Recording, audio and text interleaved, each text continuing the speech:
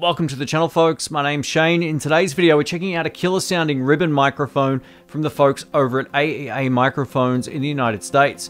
This is the AEA N22 Near Field Active Ribbon Microphone. The AEA can be used for vocals, acoustic guitar, electric guitar cabinets, drum overheads, kick drum, saxophone, brass, and just about everything else. Being that I'm an electric guitar player, this video will focus on how this works on an electric guitar amplifier cabinet.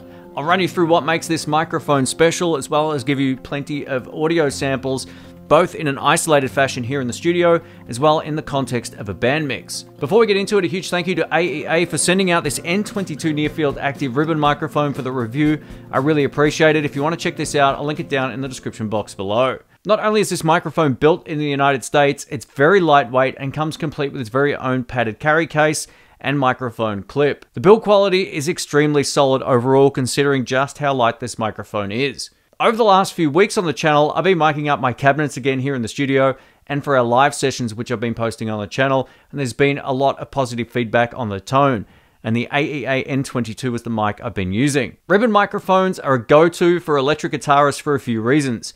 Ribbon mics have this sought after warmth and roundness to the sound that you won't find in something like a Shure SM57 or Sennheiser E906. Don't get me wrong, the Sennheiser E906 and Shure SM57 are legendary, and I own both. These are legitimate ones. But the character of a good ribbon microphone will definitely add a different dimension to your recorded tone. Most ribbon microphones I've tried over the years suffer from one of two issues. One, they either sound great when you pair them with a secondary microphone due to their inherent high-end frequency attenuation, and two, they usually require a lot of gain to get a strong signal. This is an active ribbon microphone, so it's really easy to drive. All you need to do is turn on phantom power on your desk or audio interface, and you'll be good to go. The AEA N22 microphone takes care of both of these issues that I just spoke of. It's designed to work as a standalone microphone in front of any guitar cab.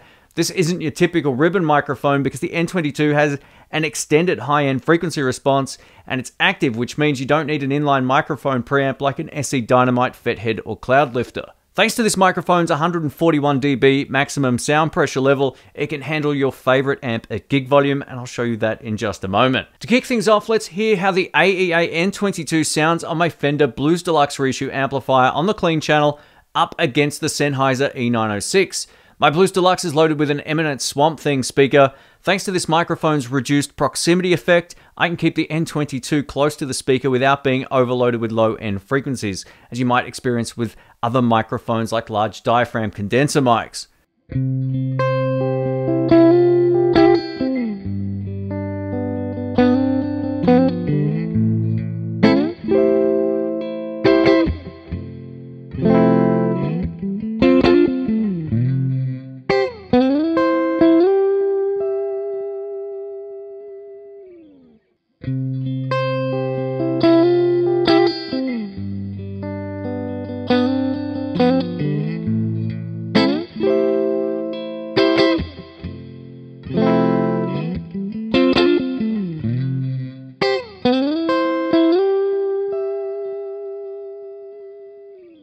While the N22, in my opinion, left the E906 for dead in those isolated samples, let's try them both together and see what kind of sounds we get.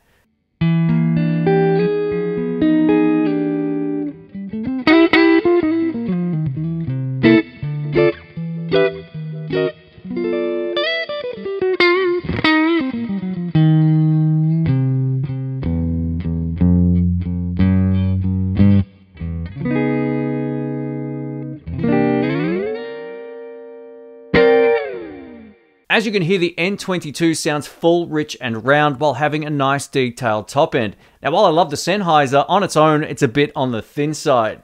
While the E906 is an iconic microphone, it really shines in combination with other mics that can kind of fill in the gaps in its frequency response. Let's try some dirty tones now through the same amplifier with some overdrive, thanks to the Royal Flush Dual overdrive pedal and Buffalo Effects Carrera OD.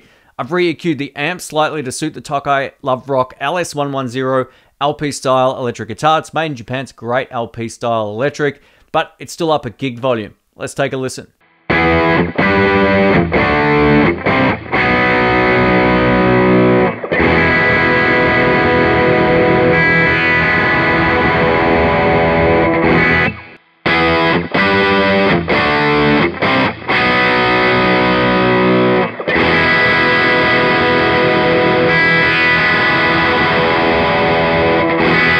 I love how this microphone sounded on those heavy tones. If this was the only microphone you had in front of your cab, you're going to get great electric guitar tones, provided you start with a good tone to begin with. Now, the Sennheiser also sounded really good. In this particular situation, it sounded great. So what you're about to hear now is a quick pass using both microphones blended.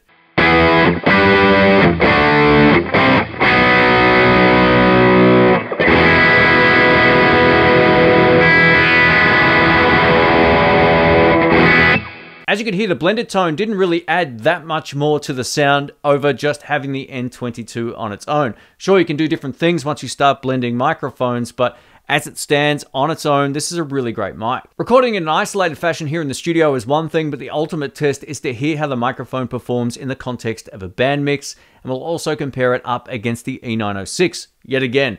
And then we'll test the N22's off-axis rejection. Here we go.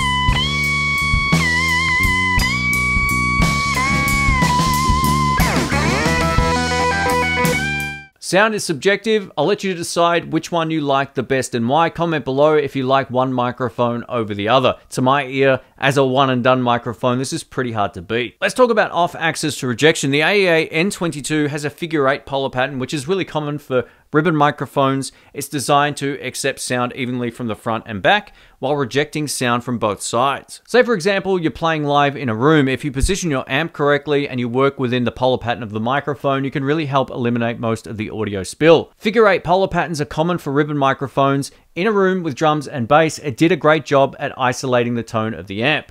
Let's have a quick listen.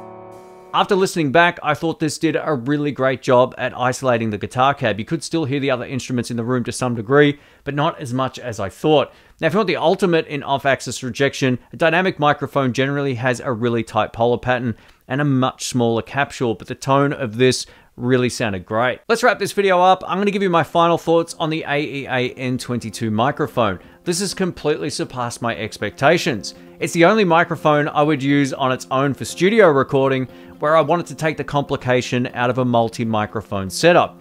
Sure, you can pair it with another microphone if you need to, but thanks to that extended high-end response, you don't need a secondary microphone. But again, if you want to do that, it's up to you. I also love the fact that I don't need an inline microphone preamp that gives you 28 extra dB of gain to drive this particular mic. Any sound card or audio interface will do the job. This microphone sounds great, and if you're unfamiliar with ribbon microphones, they can stretch a small fortune, and considering the kind of sound I'm getting out of this, I would have no hesitations recommending it for the price that it's listed at. A massive thanks again to AEA for sending out this ribbon mic for the review. I really appreciate it. You can check it out using the links in the description below. Let me know what you think of the audio quality of this microphone, and I hope it was helpful. This video took ages to put together. Please leave a thumbs up, and I will catch you soon. See ya.